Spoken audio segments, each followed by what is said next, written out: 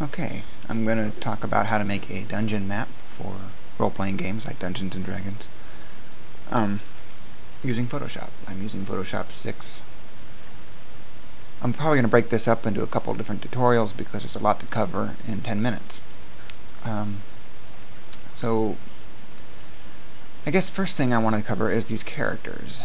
You can get little sprites off the internet or draw your own or whatever to represent the characters that you want on your map.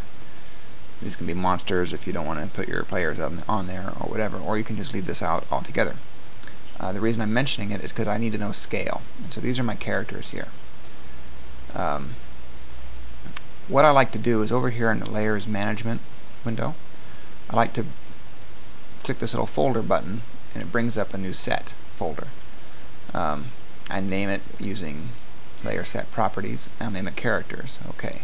And then in that folder I'll put all these layers, each layer with a separate character. Looks like I forgot to name that one. So he looks like a little halfling. So I'm going to name him a little halfling. Halfling. There. This way I can keep track of them. And I have a little gray background here just so I can see the way they look. But each character is actually cut out. So they can fit on anything, which is kind of the point.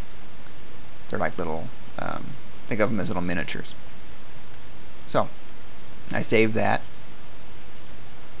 and I'll use this for later. Now I'm going to do a dungeon similar to this. I guess first thing I should cover on these characters I forgot to mention is that the reason is scale. I need to know the image size because it's tall, so the height of these characters is 50 pixels. So I'm going to say, okay, great, 50 pixels is about 6 feet, right, or 5 feet tall, however tall they are. Get to 5, I'm just going to say it's 5 feet. Call it good. So I'm going to do I need to set up a grid for my map. So the first thing I want to do is I know my scale now, so it's going to be 5 feet is 50 pixels. So make a new document at 50 pixels. I'm going to basically draw one of my boxes for my grid, and then I'll repeat it later. So here's my new 50 pixel document. I'm going to select all, edit, stroke. I want 1 pixel, a black grid. I want it inside or centered, and it'll draw a line. I think it did it. Yeah. And drew a line around. Okay, I'm going to deselect. I'm going to edit, define pattern. I'm going to call this 50 pixel grid or box or whatever. Okay, I don't need to save this anymore. Now I'm going to make my new document. This is going to be my main map. It can be as big as you want. For the sake of this tutorial, I'm going to keep it pretty small. Normally I usually go around 1,000 pixels. I like to post these on the internet, so because I do a lot of gaming via email and online, so I don't want to make them enormous. If I was doing this tabletop and I had a laptop where I could afford to have a large file, it might be nice because the bigger maps can incorporate more detail. But for this tutorial I'm going to do 500 pixels by 500 pixels.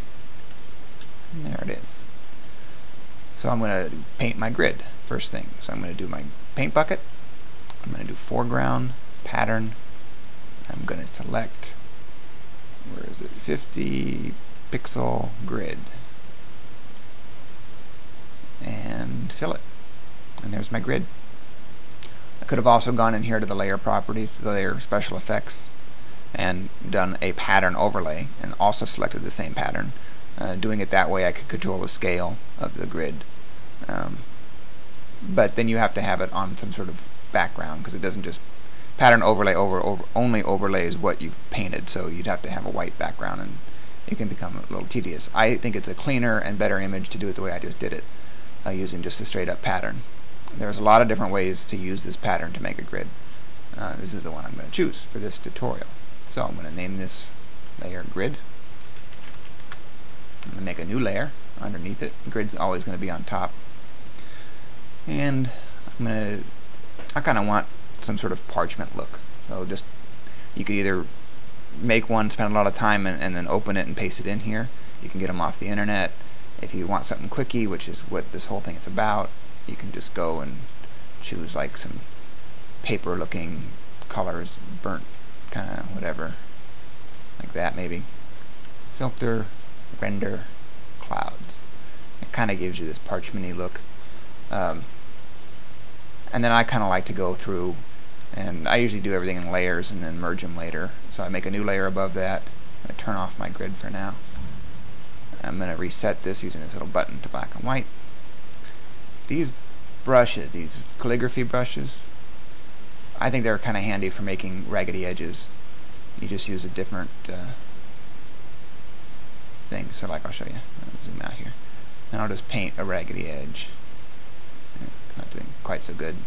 And the more time you take, obviously, the better it might look.